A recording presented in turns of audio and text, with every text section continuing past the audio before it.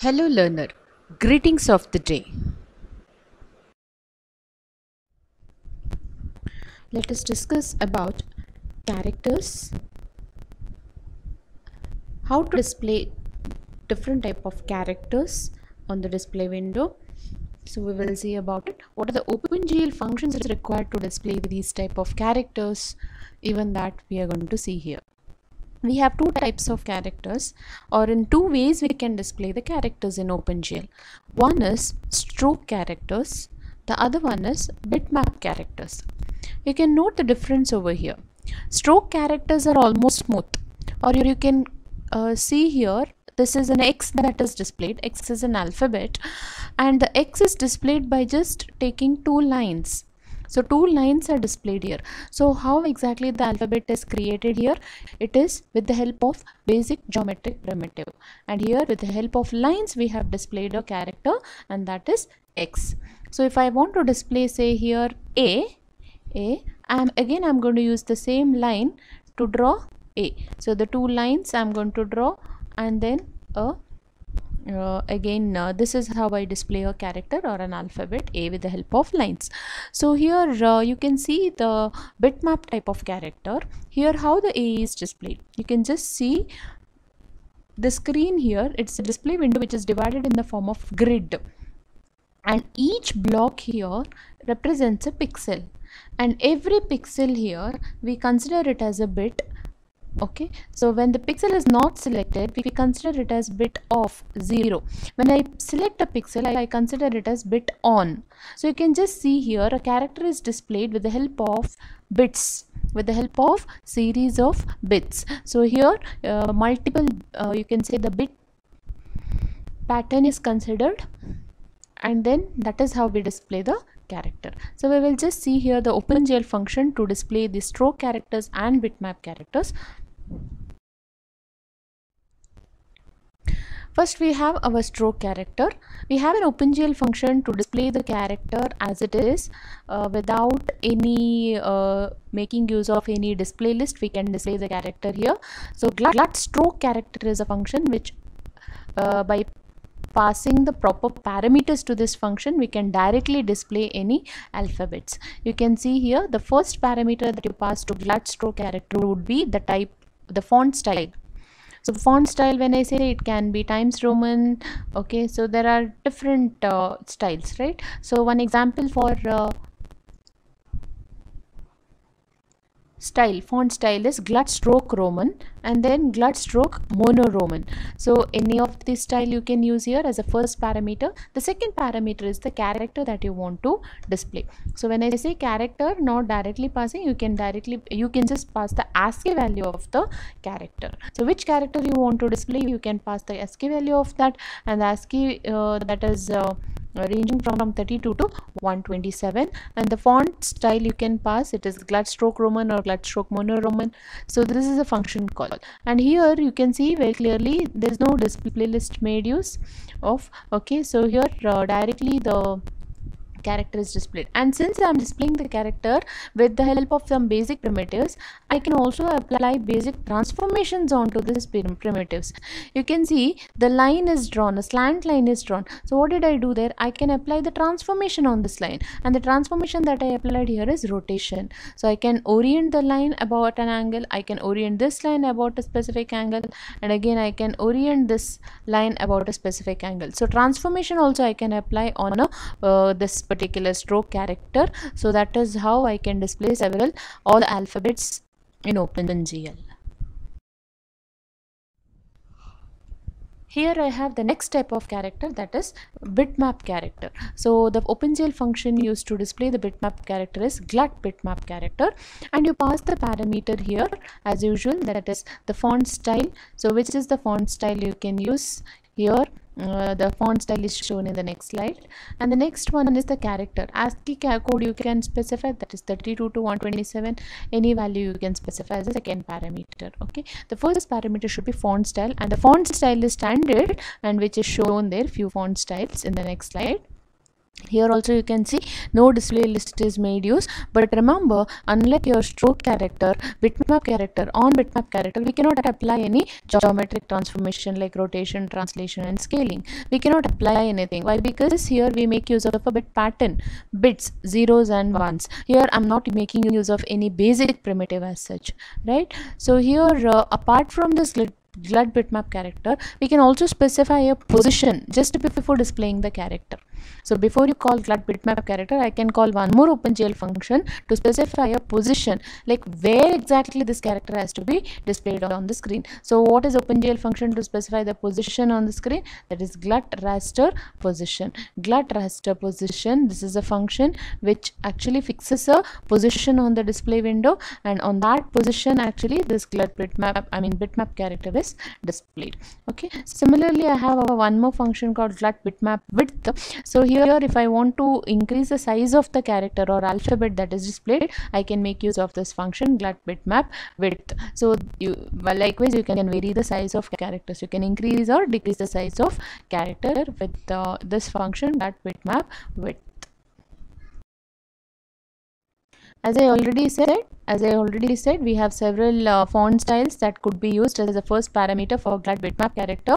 One is glut bitmap 8 by 13. So you can see here, this is the size, or you can say 8 rows, 8 pixels along row and 13 pixels along column can be selected in order to display the particular character here with this style, glut bitmap 8 by 13. Next, glut bitmap 9 by 15, you can make use this a set of pixel you can make use. Then glut times Roman you can make use, glut times Roman 24 you can make use, glut Helvetica, bitmap Helvetica 12, 10, 12, 18. These are all the font size with the font style. Okay, font size with font style you can specify here with the glut bitmap character. So glut bitmap character example is shown over here. Now let's move on to the next important concept, that is programming event driven input. So this is important exam point of view as well. So here a question you will definitely expect in the exam. So here programming event driven input. So what is it? Event driven means what? Some event is occurring, and as per that event occurred, you have to write a corresponding action to that event in the program. So here programming event driven means you write an OpenGL program, and through an OpenGL program you call a function and wait for an event to occur. Call a function, wait for an event to occur, and once the event occurs, you get a return value to that function in the form of a measure. You get a return value after the event occurs, and as per that written value you specify a corresponding action in the program. So what is it event driven here in OpenGL program? We will see it. The first event driven program is using pointing device. So pointing device, when I say, immediately a mouse comes to your mind. So what is actually a mouse there? Mouse has 3 buttons: left button, right button and middle button, right? So left button, right button and middle button. So I can perform several actions with the mouse. What is it? I can click the mouse button, I can simply move the mouse button without clicking, or else I can click the mouse button and then drag throughout the screen. So these are the 3 actions that I can perform with the mouse. One is simply clicking the button, one more is simply moving the mouse button, one more is click, and without releasing the mouse button you are dragging the mouse on the screen. So these are the 3 actions or 3 events that could be occurred with the mouse. So whenever these events are occurring with the mouse, I can perform certain action. So I can specify some action to these events in my OpenGL program. So how to specify the actions, or how to define this mouse function? So how to identify the event that has occurred by the mouse? So that event occurrence should be identified in the program. So how is it done? So we will see with the help of an example. So as I already said, simply moving the mouse without clicking is something called as without clicking the button, simply moving the mouse is called a passive event. And then click and release, or simply click and then drag the mouse, you call it as an active event or a move event. So move event is that, and passive event is without clicking, you simply move the mouse. Okay, so in OpenGL we have a function to identify such mouse event. Okay, so whenever a mouse click a mouse click occurs, or whenever a mouse click and move event occurs, and simply moving the mouse whenever it occurs, so actually we have an OpenGL function to identify all these events. So glut mouse function is one such callback function. So this is called automatically when you click the mouse button. When you click the mouse button, this function is called. So this is a move event and this is an active event. So glut mouse function, and immediately when such event occurs, whenever the mouse click occurs there, you call this function and you pass a user defined function as a parameter, and that user defined function you call it as mouse callback function. And you can just see here what happens when you call this mouse callback function, this mouse function. So the user defined function I said, automatically for this function few values are returned. When these values are returned for this function, that is when the mouse click event occurs. So whenever I click the mouse button, so automatically few values are returned to this function. So what is that? The first value is which button has been clicked. So whenever I click a mouse button, I can click left button, middle button or right button. So which among them the button is clicked, which button among them is clicked. So that is the first parameter that is written. Next, status of the button. So always for some action to happen, the button status should be pressed. It should not be released, right? The button status should be pressed. So you have a status of the mouse, one is down and one more is up. Down indicates pressed state, up indicates release state. Okay, so status can be up or down. And then the next two parameters that is written is the position, xy coordinate on the screen.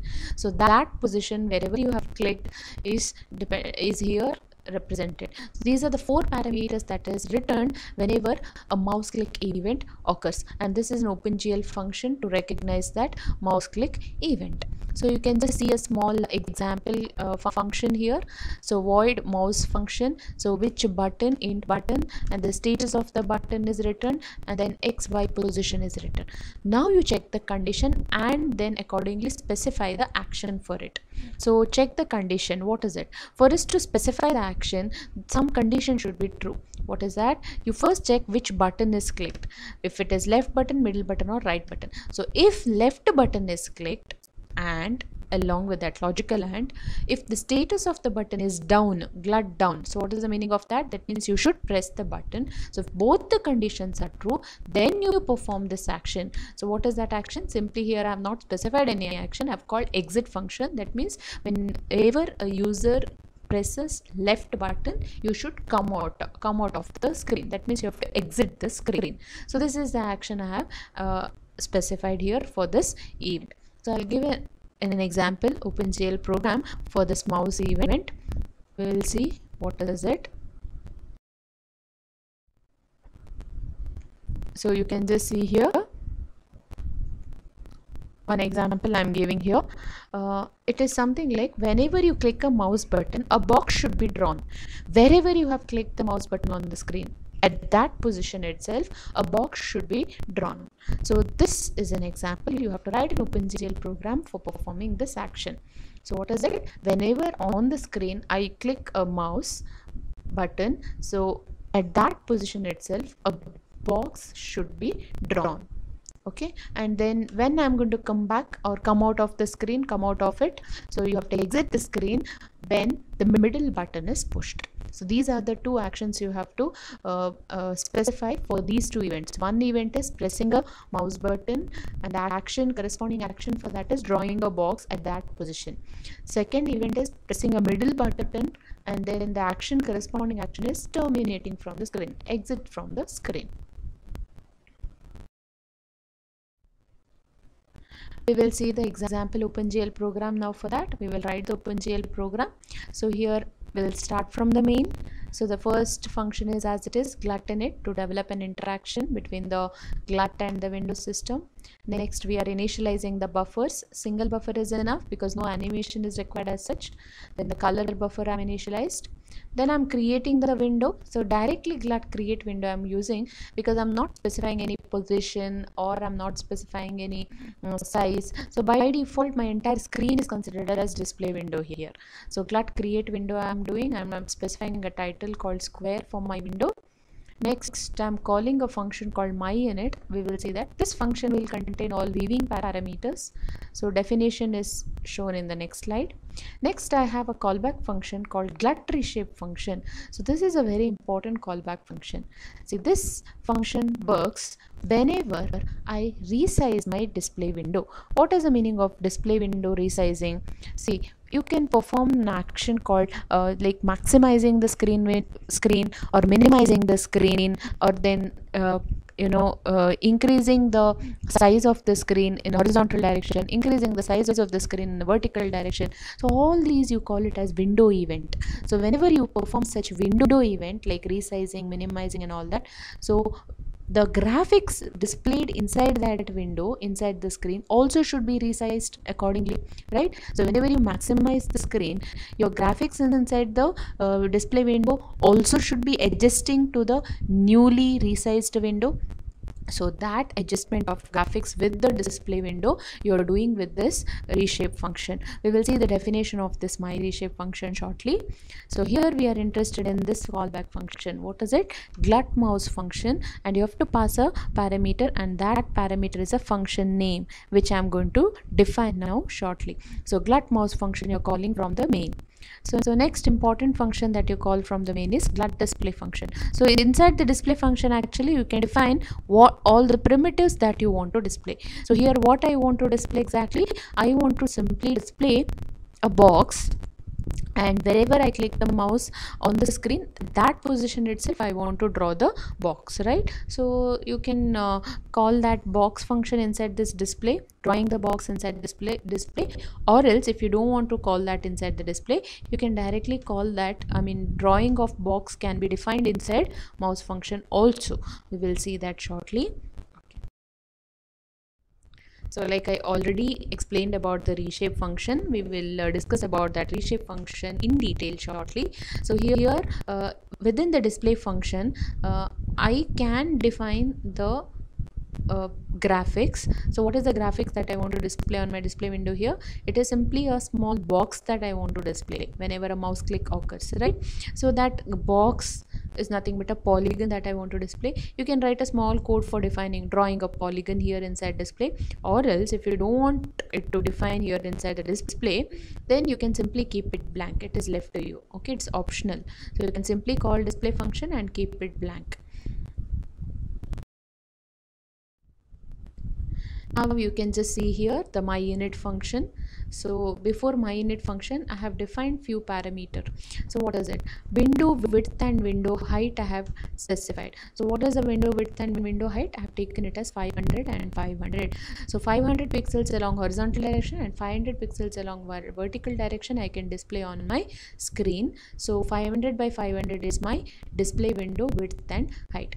So size of the window, display window, I have taken, not display window, I'm sorry, I have defined one more parameter called size, and that parameter is used to define the size of the box that you're displaying, size of the polygon that you're displaying, and I've taken it as 3. Okay, remember this. And this entire myInit function now is defined. You can just see the very first function is drawing a viewport inside the display window. So what is a viewport there? I have already explained what is viewport in my previous video. You can go through that.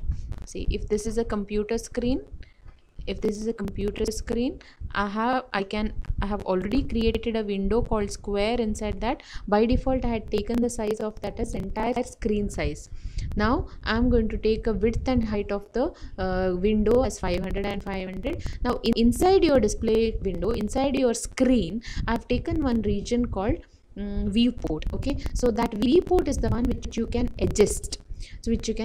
So by default the viewport size also will be equal to the size of the entire screen. So I have taken the viewport size here as w width and height. So how much is the viewport width and viewport height? 500 by 500. Okay, so what you can see here is, if your screen size what you're taking is equal to the display window size, inside your display window I'm taking one region, and that region is like width 500 and height 500, and that region you call it as viewport. So you can see one small rectangle I have drawn inside the display window. That portion is taken as 500 width and 500 height. Now where do I place that viewport? Exactly one position I have defined for that, and that position is 0, 0. You can see the first two parameters indicates the position of the viewport. So what is that position? 0, 0. I'll place this viewport here exactly at the top left corner, which is 0, 0, 0. So height and width is 500 by 500, and exactly here on the top left it is the position 0, 0 for the viewport. So entire screen is my display window, but viewport is a adjustable window you can call. Now next, what I have specified, matrix mode should be set to projection. Then the first matrix always should be identity matrix that you call before you define your clipping rectangle. My clipping rectangle is defined here within GLU ortho 2D function. And what are the parameters of your clipping window? It's always in order L, R, B, T. So what is LRBT of clipping rectangle? If I assume one rectangle as my clipping rectangle, left is 0 and then bottom is 0. So you can see left is 0, then bottom is 0. So left to bottom value is 0 in the clipping rectangle, and then top is 500 and right is also 500. So it is something like this. I will draw one rectangle. Then bottom left here, this position I'm going to take it as 0, 0. Then top right position is this one, which I'm going to take it as 500, 500. So your rectangle, that is clipping rectangle size, is defined, and it is defined with the help of GLU ortho 2D. Okay, so this is done. Next I'm going to set back my matrix mode to the default mode, that is model view. Now I'm going to set my background color, and all the values here is 0, which indicates a black background I'm setting, and here last value is 0, which indicates that my display window is transparent. Next I'm going to erase all the contents of the buffer. Whatever I had set, everything will be erased here through GL clear function. So GL flush is a function which I am going to call to move all the pixels from the buffer to the display window. Okay, I have now the next important function. So what is that function here? I have already called a function called glut mouse function from the main, wherein I had called within that a parameter I had passed called mouse. So you can see whenever a mouse click event occurs, for me the few parameters are returned. One is which button is clicked, next status of the button, then XY position where it is clicked on the screen. So you can just assign an action to this event. So check the condition before assigning the action. Condition should be check whether you have clicked a particular button. So if you're expecting left button, if you're assigning action to left button, then check if the left button is pressed. So if left button is pressed and if the status of the button is down, so if both the conditions are true, then you have to call a function draw square. So we will see what is defined within draw square now.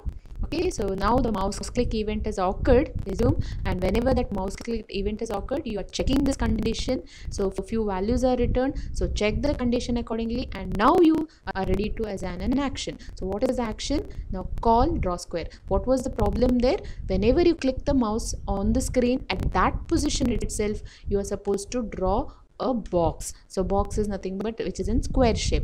So now that was a problem, that was a question asked. So now I'm going to draw the square at which position? At this mouse clicked position itself, x comma y. At this position I'm going to draw the square. You can now see the draw square function. So here the position where the mouse is clicked, that is also returned, and now you can see that mouse click position I'm going to flip. So what is this very first line? This is very important on the screen. See, if I'm taking my display window, is this one, it's display window, say this is my computer screen. I've taken one viewport, right? So what was that viewport? Width and height was 500, 500, and the position for the viewport I taken as top left corner. Suppose I click the mouse somewhere on the screen. somewhere outside the screen, I'm going to click on the mouse. So what happens when I click the somewhere outside the screen?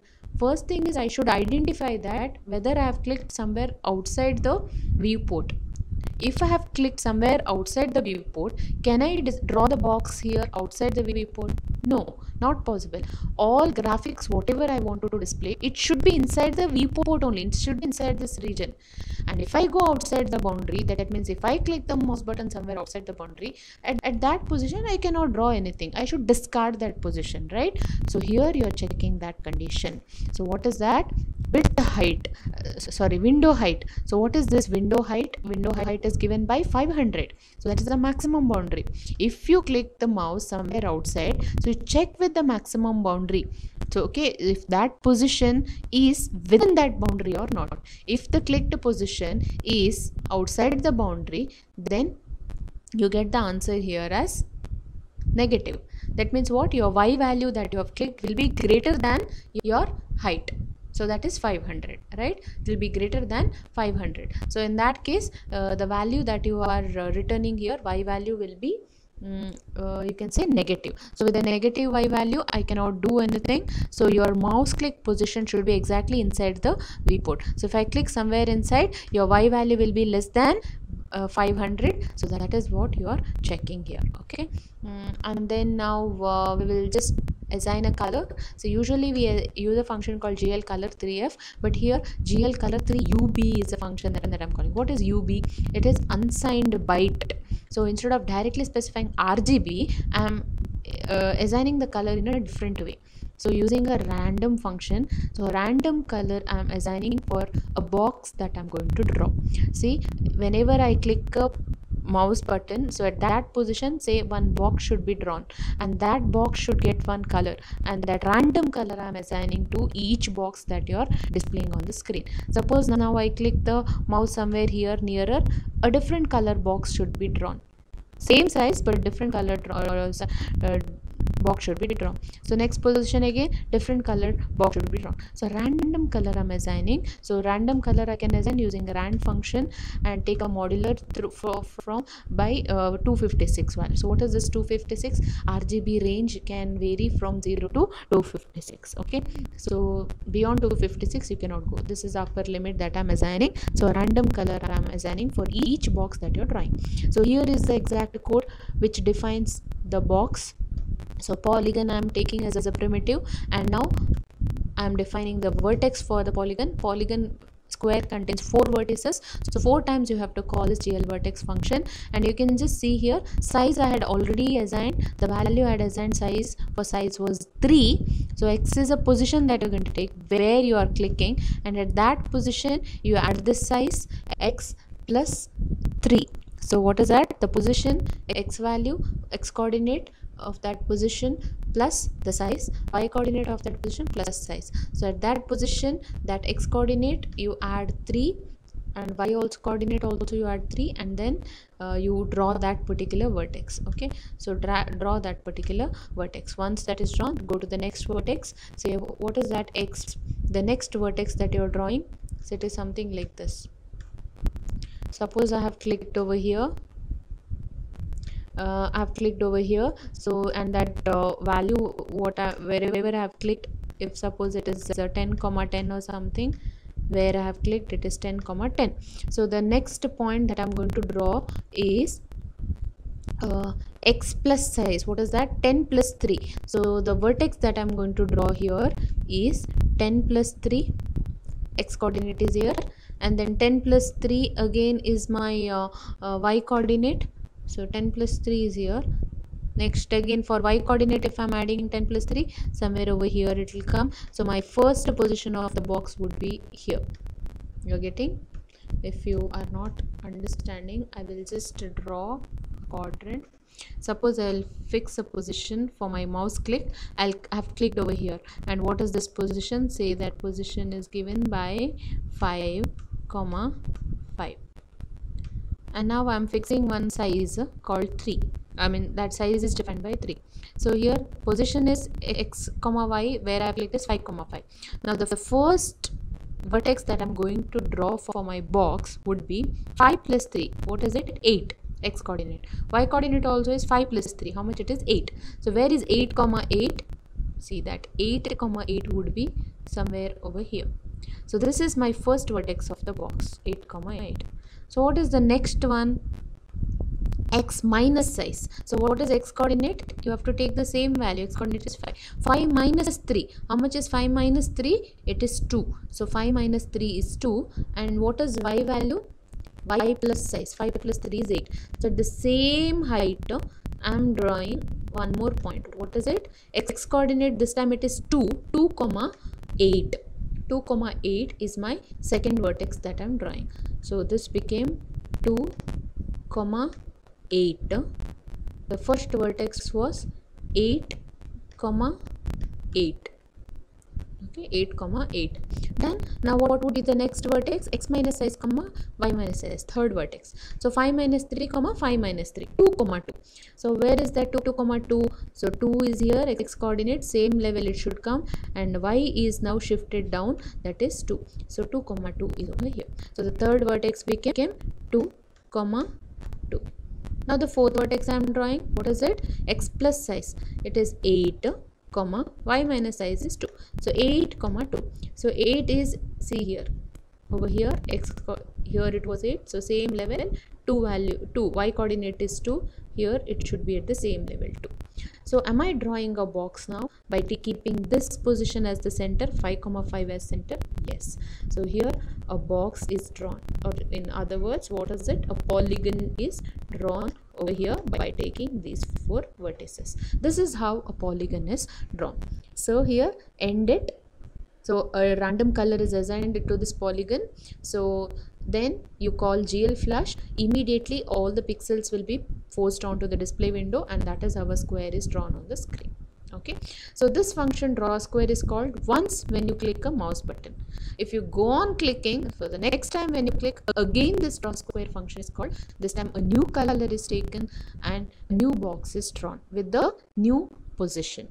Okay, so this is how your squares, multiple squares are drawn with a multiple mouse click function.